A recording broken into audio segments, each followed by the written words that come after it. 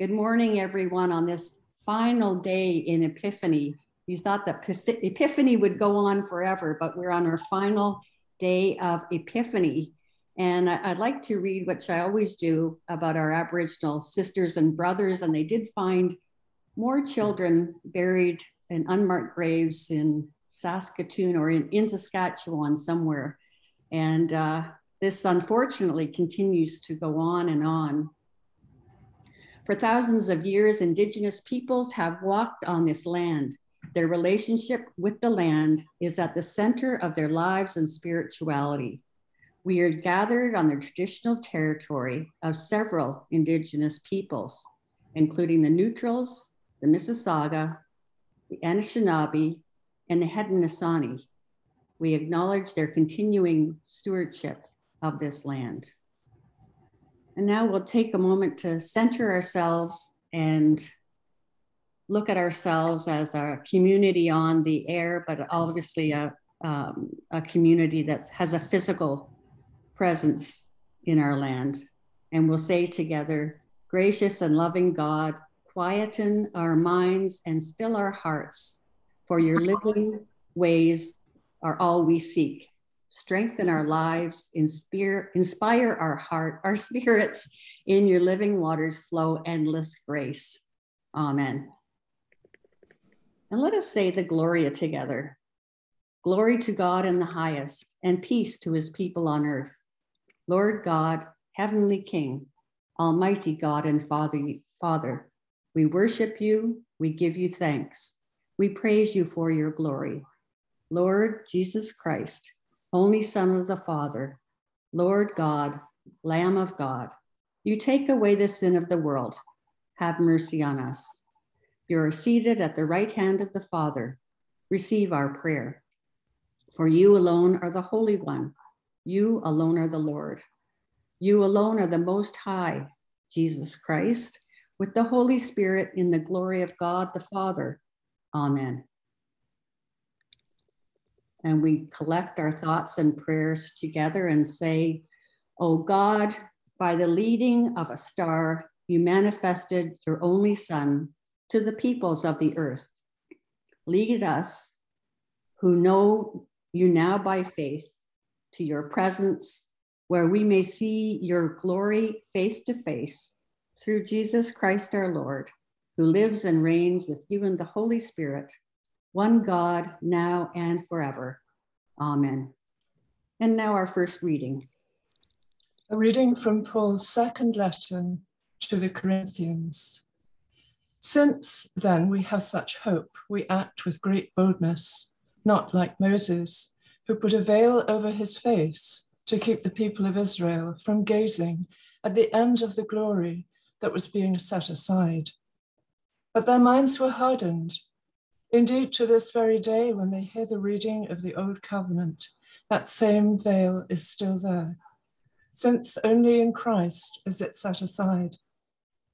Indeed, to this very day, whenever Moses is read, a veil lies over their minds. But when one turns to the Lord, the veil is removed. Now the Lord is the Spirit, and where the Spirit of the Lord is, there is freedom. And all of us, with unveiled faces, seeing the glory of the Lord, as though reflected in a mirror, are being transformed into the same image from one degree of glory to another. For this comes from the Lord, the Spirit.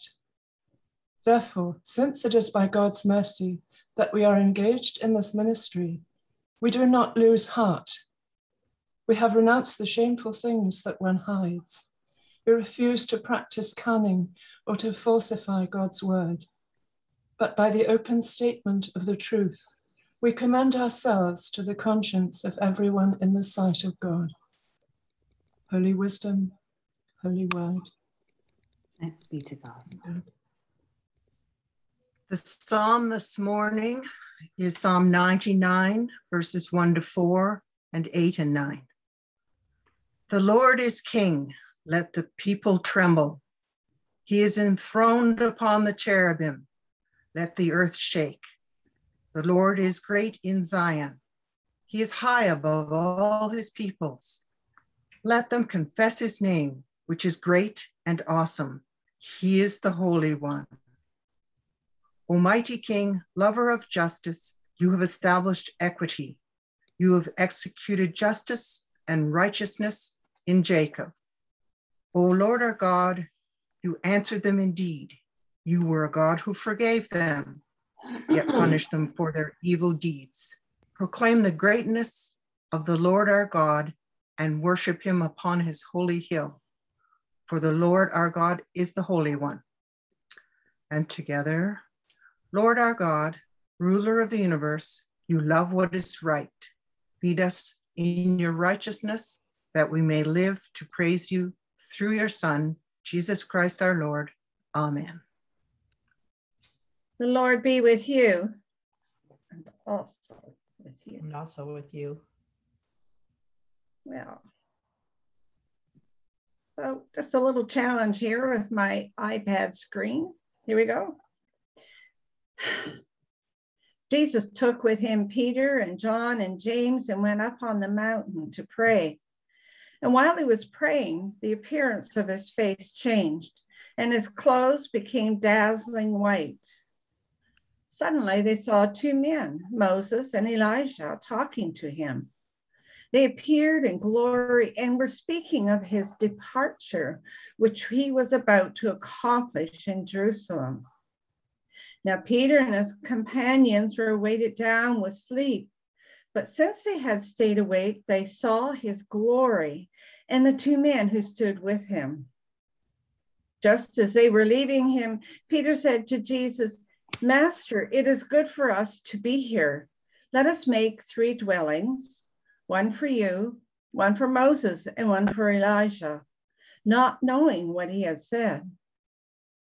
While he was saying this, a cloud came and overshadowed them, and they were terrified as they entered the cloud. Then from the cloud came a voice that said, "This is my son, my chosen. Listen to him." When the voice had spoken, Jesus was found alone, and they kept silent, and in those days told no one any of the things they had seen. On the next day, when they had come down from the mountain, a great crowd met them. And then a man from the crowd shouted, "Teacher, I beg you to look at my son. He is my only child." Suddenly a spirit seizes him, and all at once he shrieks. It convulses him until he foams at the mouth. It mauls him and will scarcely leave him. I begged your disciples to cast it out, but they could not.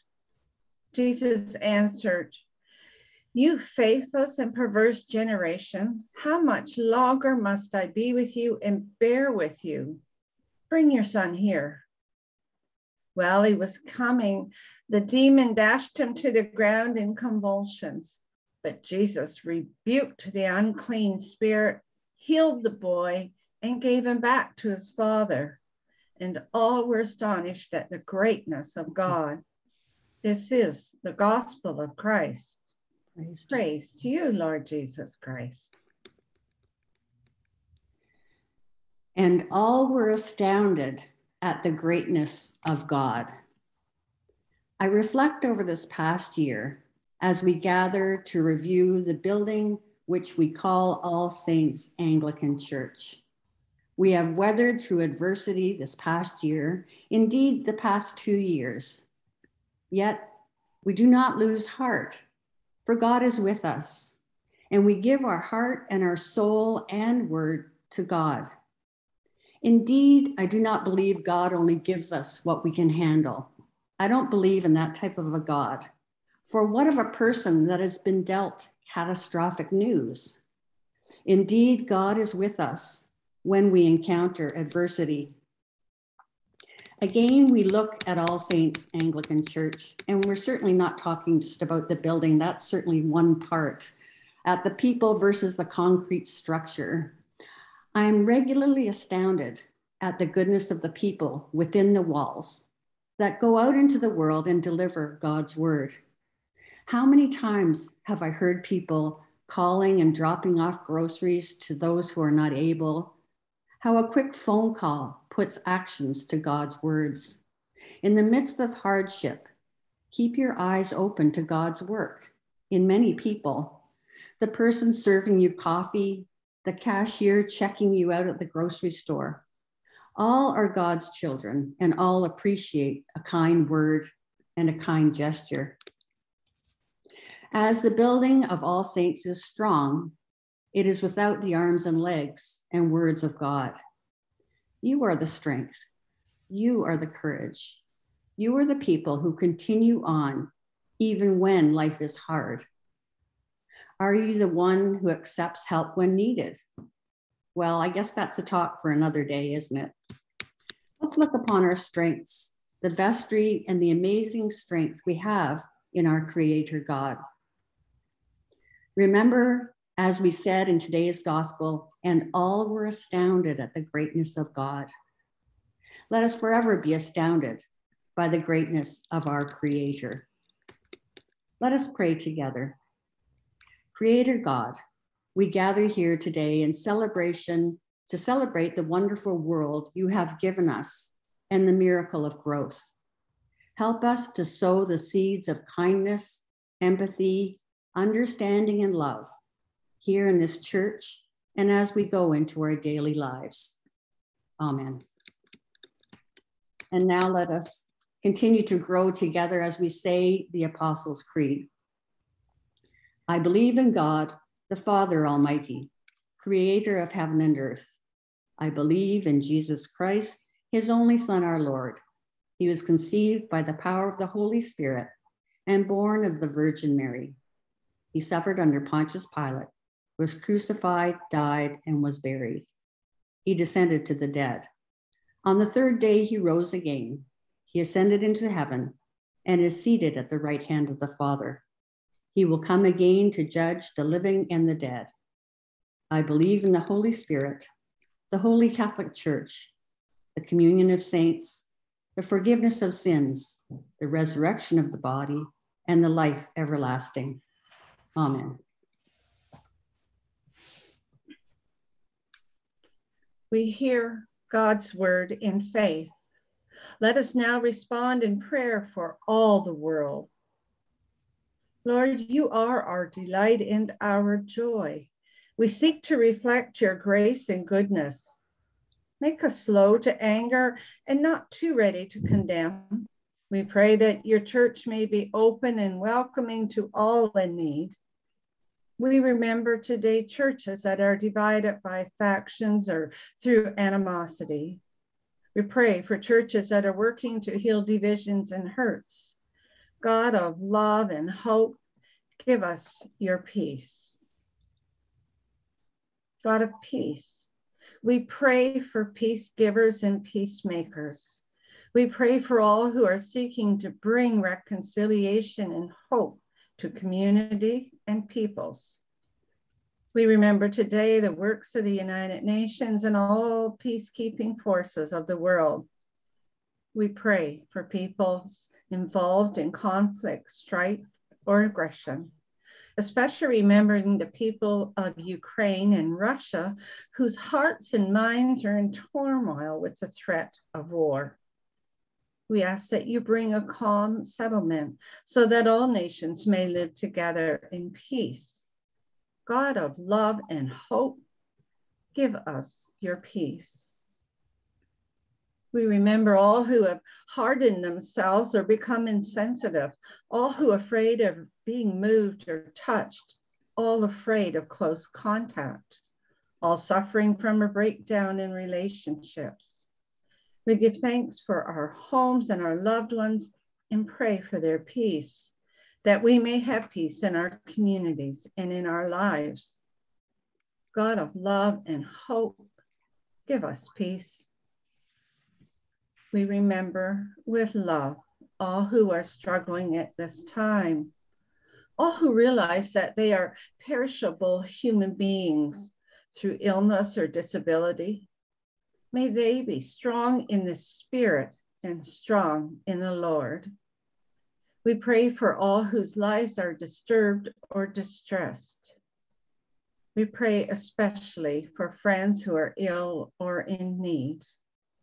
Healing God, we bring to you those of our home parish: Anita, Sean, Lucy, Pam, Erica, Carol, Jean, and others about who we are concerned: Susan, Joanna, Heather, Anne, Leroy, Elaine, Karen, Jean, Sean, Gail, Eric, Enid, Diane, Pat, Joanne, Camera, and Nicola.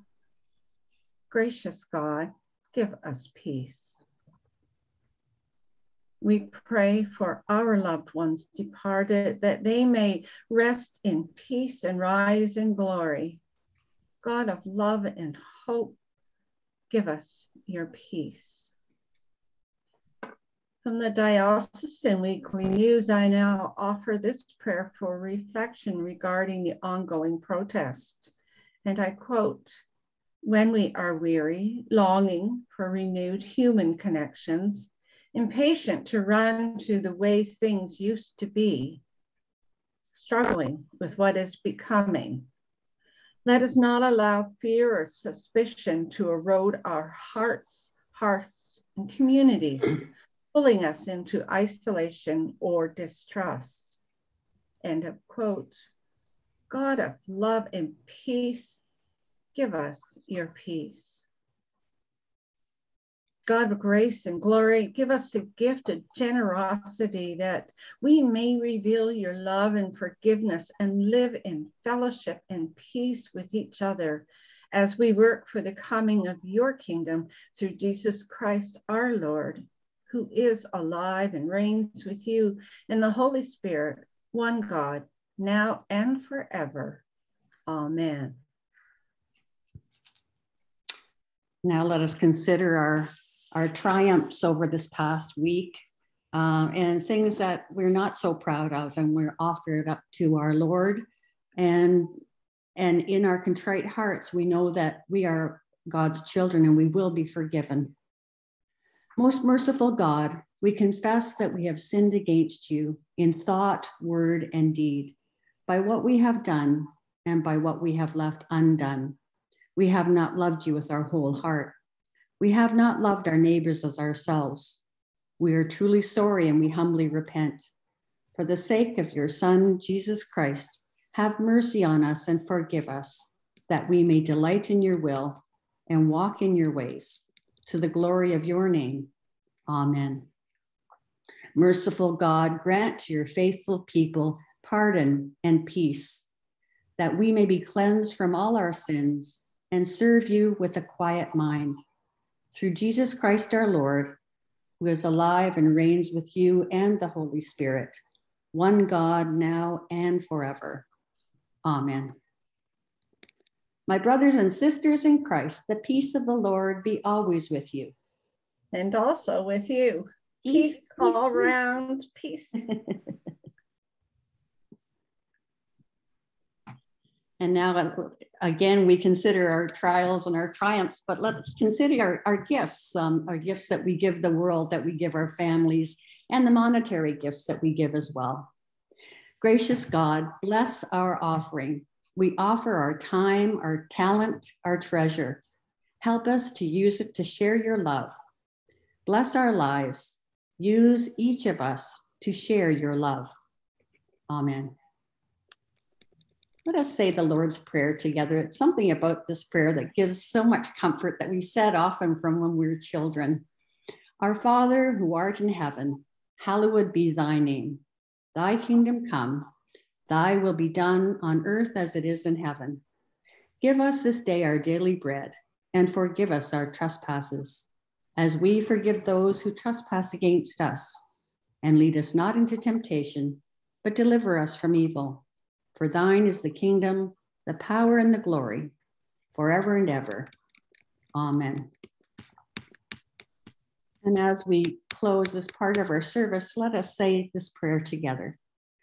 Gracious and loving God, Jesus tells us that he was filled with the Holy Spirit. He knew of your love. His faith swelled within him, and he spread the words from synagogue to synagogue. Help us to realize and show our love of God in our communities, beginning with the community of All Saints Anglican Church. Help us to stay together, to be united and inspired in our work together as we continue to work for Jesus. Amen. May the God of hope fill us with all joy and peace in believing in the name of the Father and of the Son and of the Holy Spirit. Amen. And now please unmute yourselves and we will make the glorious noise as we say the doxology together. Glory to God, whose power working in us and do infinitely more can we ask and imagine. Glory to Glory to God, God, generation to generation, in the church, in Christ Jesus, forever and ever. forever and ever. Amen. My brothers and sisters in creation, go in peace to love and serve the Lord. Alleluia. Thanks be to God. Alleluia. Okay, we will now take a break, and I ask that you not turn off your, I'm just going to turn this